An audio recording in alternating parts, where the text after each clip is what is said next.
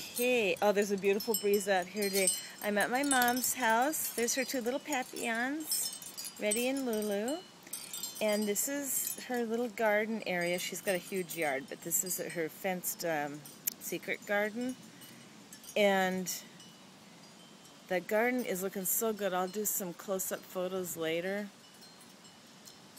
There's a place, her little pottery shed, where she has her kilns and stuff. But look at all the Stelladoro daylilies and the Asiatics. Listen to the wind chimes. And then when we come in to her cute sunroom,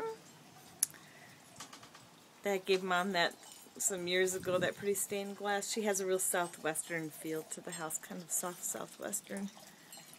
But out here, all of her wind chimes are always going tinkle, tinkle, tinkle, tinkle. And this is one she made out of porcelain. I got one too. I love it. Beautiful leaves, all hand cut. And look at that, another glass one by our friend Joseph that we met on eBay. And oh, cute, Mom. Is it the gnome Liz gave me? Yeah, that's yours. It goes cute here. You're just gonna have to keep it here. She's got water. But okay, out this window, there's a screen, but I think you can still see. The Asiatics are just starting.